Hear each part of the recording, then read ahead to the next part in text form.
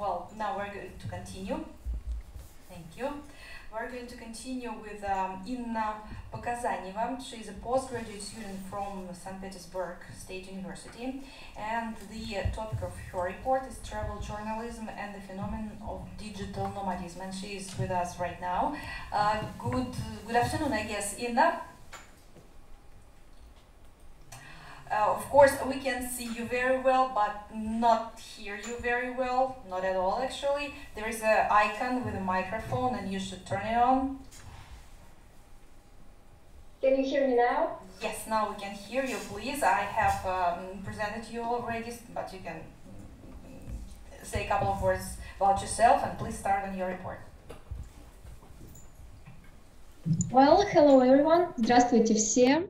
I am a PhD student from Saint-Petersburg State University. Я аспирант из СПбГУ. Я работаю над темами travel-журналистики и феноменами репрезентации на телевидении, а также travel-блогингом и Travel 2.0. But first of all, I'd like to thank the organizing committee of Connect-University for an amazing opportunity to participate in this web conference. I think it's very important that scientific community is acknowledging digital nomads in 2016. My research is primarily focused on travel journalism and user-generated content about traveling on the internet, that is Travel 2.0, and documentaries about foreign countries, cultures, the others, and their traditions. In this particular research and this presentation, I will explain the phenomenon of travel journalism, Travel 2.0, and its connections with global nomadism and nomadic lifestyle. Next slide. So, everyday life of a modern man now exists in two dimensions, real and virtual. And judging by the popularity of social media among teens and young adults, life exists mostly in the virtual form. We wake up, we turn on our computers, we check emails, we go on Facebook or Контакте to check for the news because we barely watch television anymore. We buy online, we talk with foreigners or friends or family online. We work online, we do everything online now.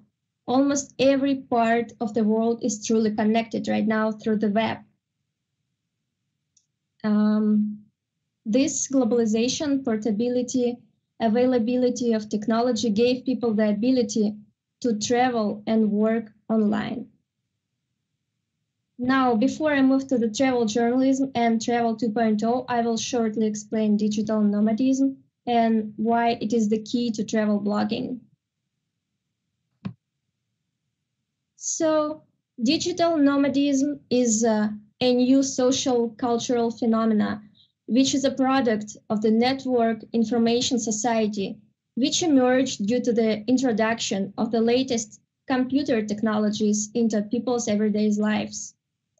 In this new environment of modern mobility and globalization, millions of people got involved into network forms of social communications. Most people are represented on this or that social network, like, for example, Facebook, Instagram, Twitter, LinkedIn, Instagram, and others. But digital nomads are much, much more mobile than regular people. They lose social and national ties, becoming the cosmopolitans of the 21st century. Digital nomadism is also an escape from the life filled with schedules, rules, standards, and stereotypes. That cosmopolitan lifestyle causes the blurring of the national, state, and sovereign borders and acquisition of the global identity. The new global identity is super flexible to any new environments, social and cultural superstructures of societies. That is why digital nomad easily adapts to any new environments. This is why it's so easy for him to travel, to change places, to move countries.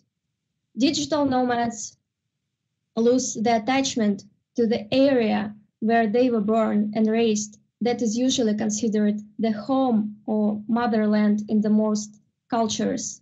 That concept disappears along with the concept of national. What remains is mobility.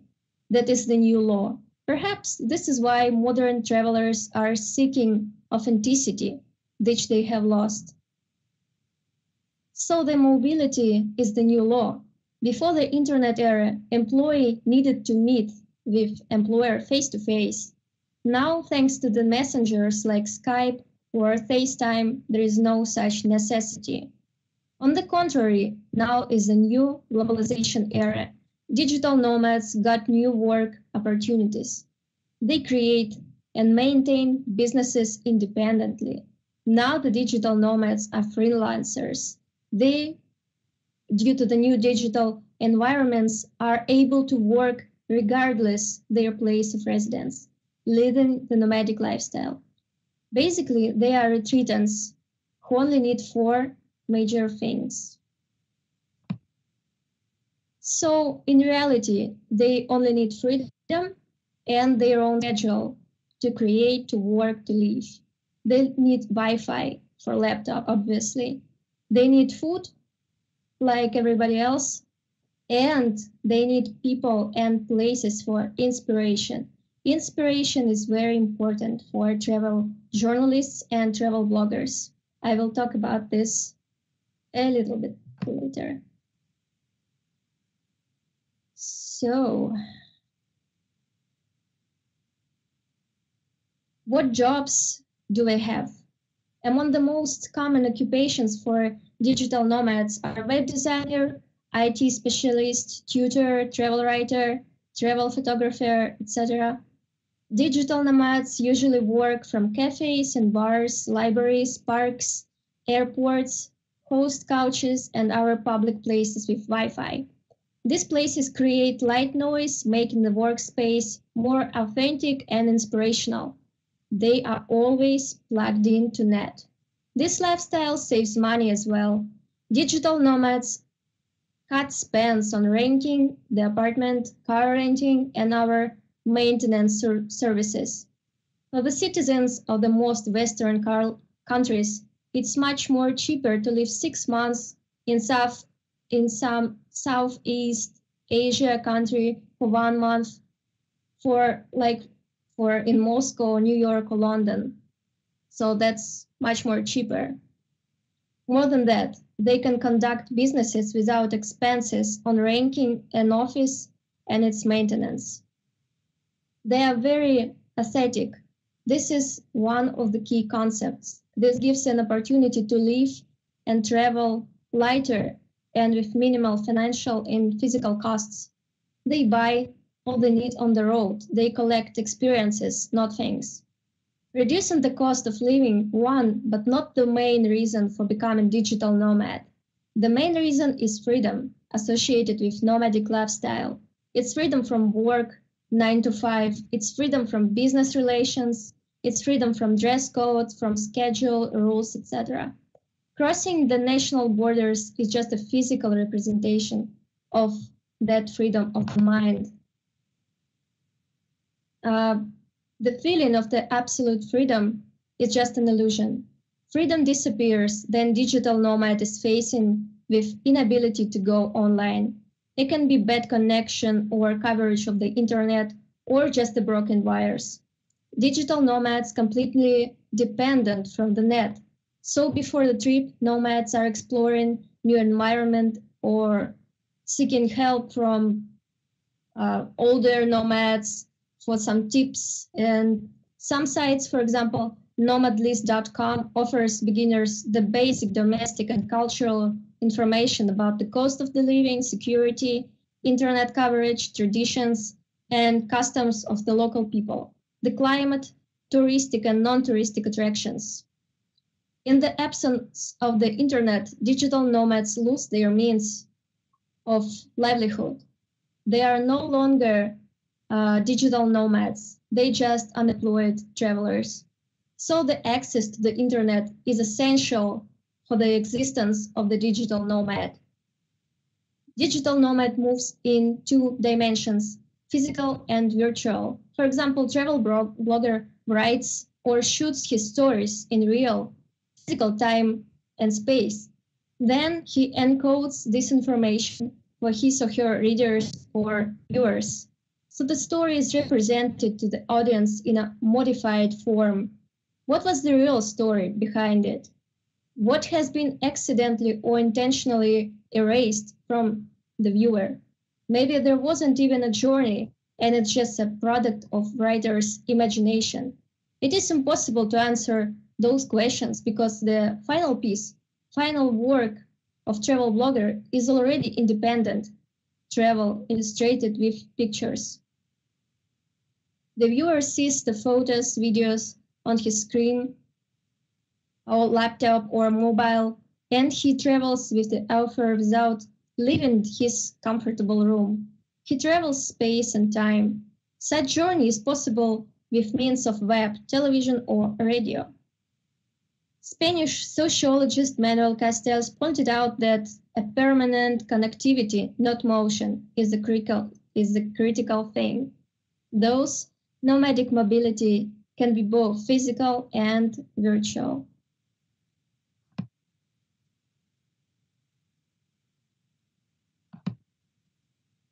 So moving on to travel journalism and travel 2.0, before the era of the internet, only journalists were informing people on traveling, foreign cultures, countries, traditions. Now that paradigm has changed and professionals have to share the seat with non-journalists. This situation completely changed the surface of modern media space. So, what is travel journalism? You can see a full definition on the screen, but I will say that travel journalism is basically print, online broadcast reports of journalists about their travels abroad. Travel journalism didn't come up from the nowhere. Travelogue is the oldest genre in Russian literature. It formed alongside with Russian journalism. The earliest example of Russian travel writing appeared as early as 20th century in the forms of religious travelogues or khozhenia. Among the first examples of travel writing in Russia, you can see travelogues by Radishev, Pushkin, Van Vizin, and Chekhov. Out of all literary genres, travel writing to the greatest extent is based on a gamble, an adventure. The content of travel writing reflects the sequence of events, incidents, and meetings of the author during his travels. He chooses the most important and interesting subjects, providing multiple interrelated information about particularities of a destination, including but not limited to attractions, facilities, infrastructures, and more abstract values such as overall atmosphere. But the deeper aspiration has always been self-discovery. It echoes in the modern travel articles when travel writers compare and reflect on the events and meetings occurred during his or her trips.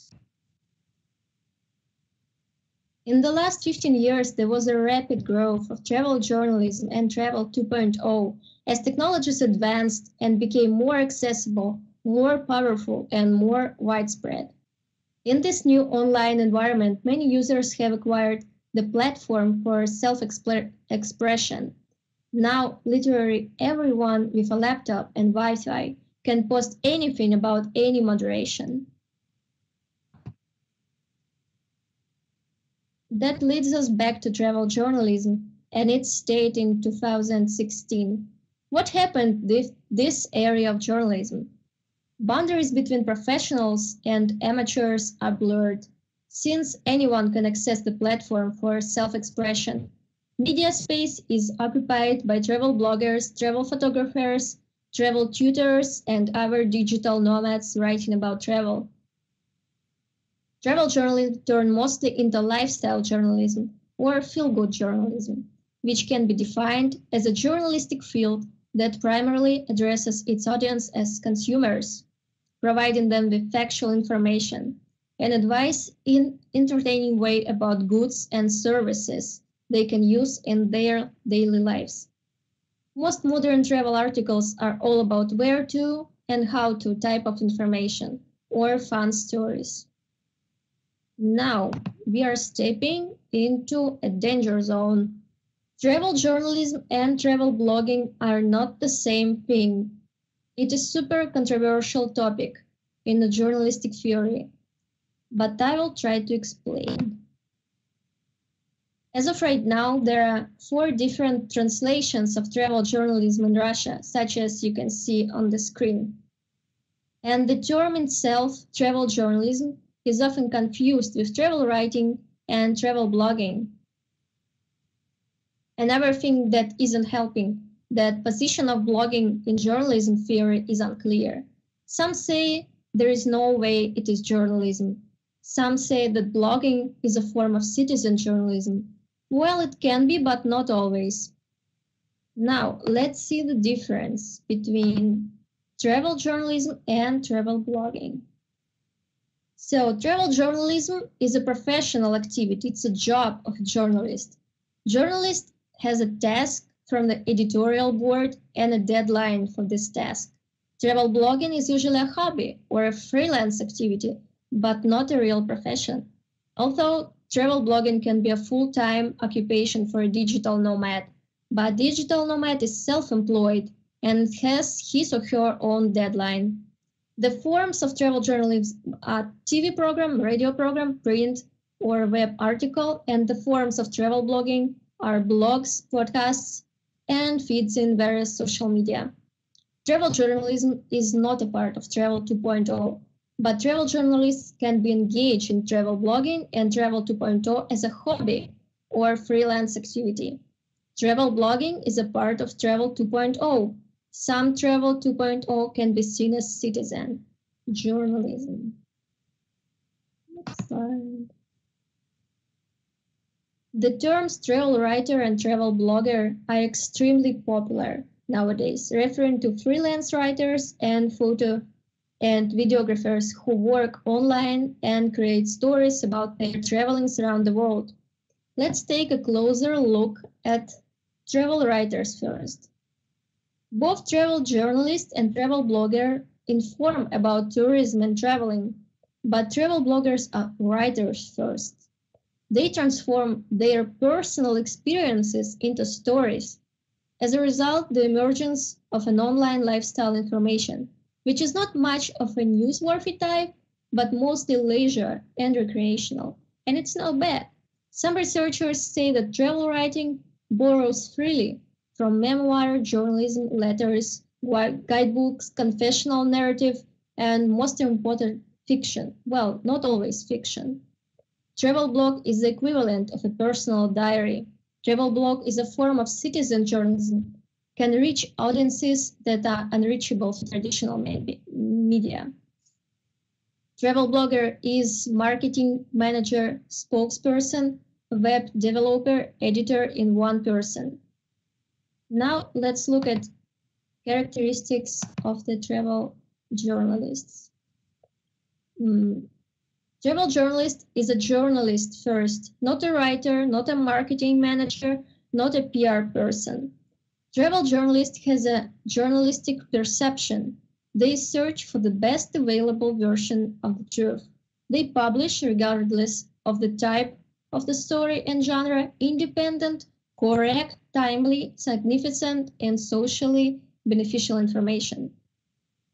And what is Travel 2.0, you ask me? It comes from Travel and Web 2.0. So basically, it's the second wave of travel websites. In narrow understanding, it is apps where travelers shop and book travels. In a broader, it is wikis, mashups, blogs that enable comments. Travel 2.0 are various travel-related and user-generated forms of messages and so on. Is it the most trustworthy and reliable source of travel information on the internet? Some say yes, some say no. Let's understand why there is such a controversy. Travel 2.0 influenced greatly consumer decision-making and reshapes previous patterns dominated by the traditional media. Often it becomes the main source of travel information while lacking the reliability, transparency, or the professional filter. In this situation, traditional media adapt by partially going online. They need to collaborate with this new reality to remain relevant. So almost all Russian travel products, journals, travel programs, travel channels are represented online. This all led to situation when the user becomes a social influencer and marketing advisor. Now look at the popular YouTubers, look at Instagrammers. They get paid, they all do sponsorships. Sometimes they honest about it, sometimes they hide it. But people listen to them. People decide where to go on a vacation, what country, what hotel, what restaurant. Now let's look at the problems travel journalism and Travel 2.0 are facing right now. Modern tourist is privileged. He goes, he eats, he buys. Authors of travel media avoid controversial cultural, economic, or political topics. You barely hear about poverty or violence from popular travel bloggers or travel shows. There is a lot of self-reinvention and rediscovery. Most travel media are light, charming, inspirational. People are just having fun. There is nothing on Western supremacy or oppression. It's just no fun to talk about it. It brings the viewer down. Touristic consumption is encouraged in various travel shows as well, for example, Heads and Tails shopping, and many others. So, in conclusion, I'd like to say that researchers from all over the world are focused on social media effects. It's the new area of research and particularly interesting in the light of digital nomadism. Travel 2.0 and travel blogging are growing in its influential powers. It does not only reflect the personal interests of users, but also affects greatly public opinion on tourism and traveling. Modern travel media form the image of a country and its people. Amateur travel journalism and travel blogging are turning into hip activities. The popularity of travel journalism led to an increase in the number of real and virtual travel schools that teach the basics of travel writing, photo or video shooting, and editing during the travels. Despite the infancy of the travel journalism theory in Russia, the number of travel schools grows each year, often leading to disruption of inaccurate information, terminological confusion, substitution of the key concepts, and to the corruption of the whole theory of travel journalism. So I've tried to move really fast, so some students or lecturers can ask me questions about my research, and maybe I can answer them right now or in the chat. Yes, unfortunately, thank you very much, first of all, for your report, of course. Unfortunately, we do not have time right now. We are a little bit behind the schedule because we have all the participants here today, and just amazing. And thank you for finding time and for showing interest to our conference and to the topic, of course. And we're looking forward to receiving your the full text of your report for the website and for the publication, of course. Yes, and my report is in Russian. Мой доклад будет на русском, так что вы можете почитать на сайте. И зададим вопросы, and we will ask questions. Again, thank you very much. Thank you.